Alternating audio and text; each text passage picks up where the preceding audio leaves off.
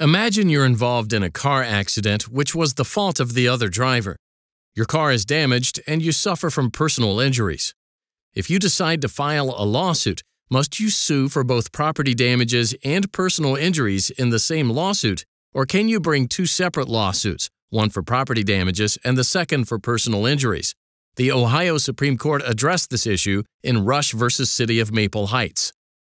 In the city of Maple Heights, Ohio, Lenore Rush rode as a passenger on her motorcycle, which her husband drove.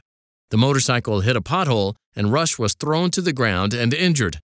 She filed a lawsuit in municipal court alleging that the city's negligence in maintaining the road caused property damage to the motorcycle.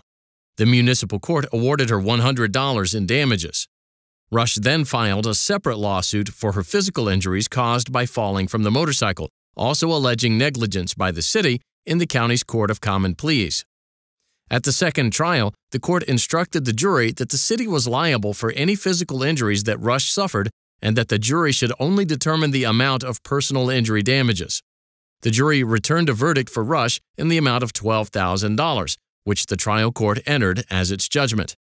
The city appealed to the Ohio Court of Appeals, which affirmed the trial court's judgment. The city then further appealed to the Ohio Supreme Court.